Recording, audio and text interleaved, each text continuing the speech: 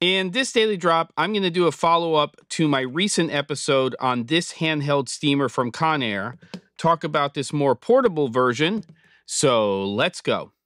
All right, everybody, here we are, brand new week here on the C47's channel, episode 151 of the Daily Drop. And if you didn't see the episode I did about 2 weeks ago on this is a handheld steamer that I have had for a long time. And it's great. It does the job. You shouldn't have to pay more than about $40 to $60, $70 for a steamer. But this one is a little large, and I was going on a production down to Las Vegas.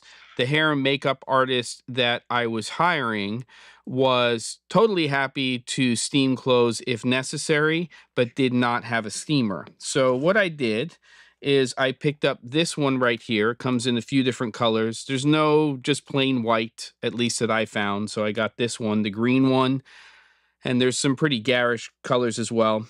About $45 to $50 US. And as you can see here, when you're comparing the two, it is considerably smaller. It's still got a lot of heft to it, but because it has this articulating head here, it packs a lot easier into your luggage.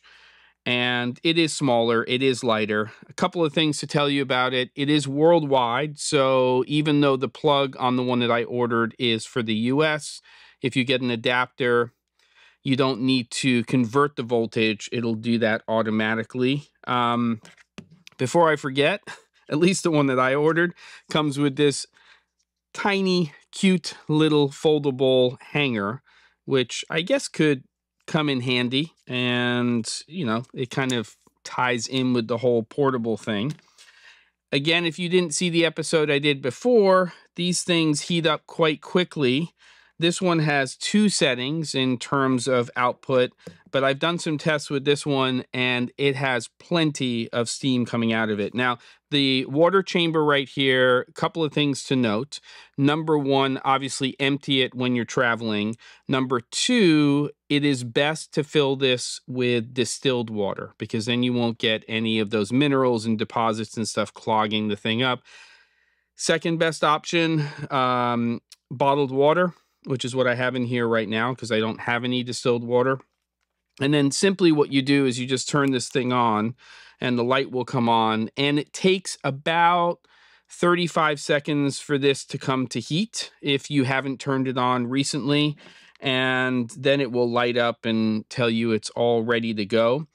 And generally, you're not going to use it in this upright position, so you would articulate it down. It's a little warm to the touch here. Obviously, you never want to put your hand over the front of it because that steam could burn you.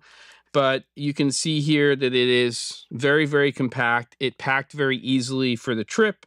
There it is. It has now lit up. If I press this button once, it's going to start to emit the steam. It makes that little clicking noise, so you should be aware of that. This one has a different noise. And what's nice is when you press the button, it just is continuous. And then you press it again, and it will stop the steam. It is a powerhouse. These things draw a lot of power. You're talking somewhere in the neighborhood of 1,000 to 1,200 watts. So you need to keep that in mind. But I will say that while not tiny, and there are really small steamers, but they don't really do that much, I think this is a good option for $45 to $50 US.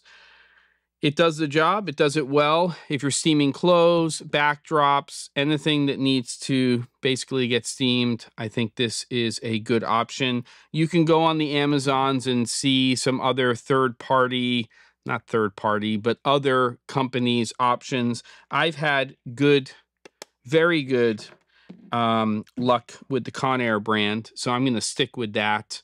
That's it. Portable steamer. Not much to it, but something that you might want inside of your kit.